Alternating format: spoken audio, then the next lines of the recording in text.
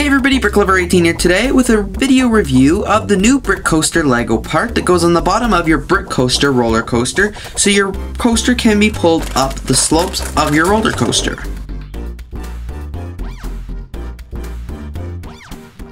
Subscribe to BrickLover18 for more daily Lego videos. BrickCoaster.com is the place to get your Lego roller coaster and your Lego roller coaster parts. I'm not yet sure if this piece is on the website, but head on over to BrickCoaster.com anyways. So here's what the whole setup looks like, but right now we're just going to take a look at the bottom brick. So here's what the plate looks like. As you can see, it is this 100% transparent, like you barely notice it here. This is a prototype model, and the actual official version that is in production now will be completely black, but still will be very nice to have on your roller coaster part. This part does replace the 2x4 plate you normally would find on the bottom of the brick coasters. It does look quite a lot like a Lego plate, except there are these little end pieces here just to have it flow a lot better down the track. And well, the bottom here, the plate is modified with these little teeth, and they're actually quite sharp when you run your finger over it. What these teeth do is they are the hook on to the black chains, so you can pull your roller coaster up.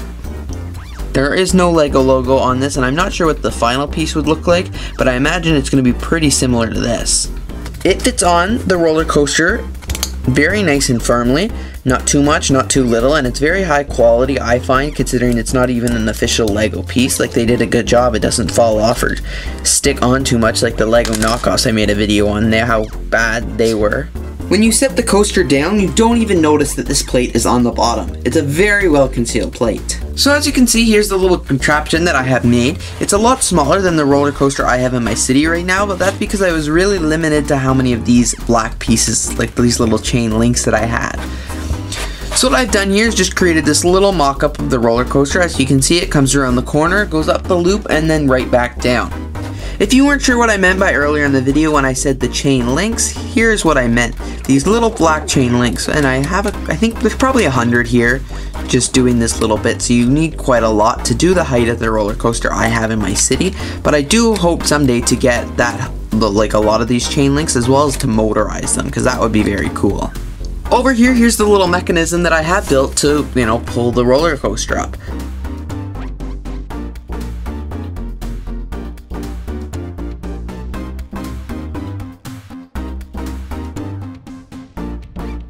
To make it work, it is so simple. All you need to do is to turn the axle piece, the gear moves, and it pulls the chain links with them.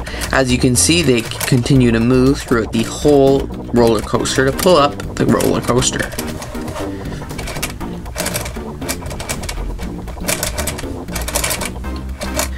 So when the roller coaster comes around the turn and it interacts with the black chains, as you can see, it is right on there now. I move it back, it moves the chain, I move it forward, it moves the chain. What you do is you start turning the axle and up goes the roller coaster.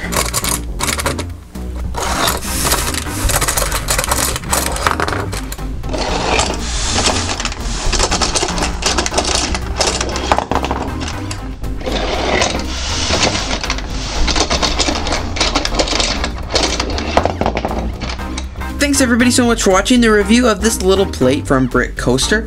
Now you've seen the cool features and how it worked and how it definitely improves the quality of your roller coaster and adds a lot to your city.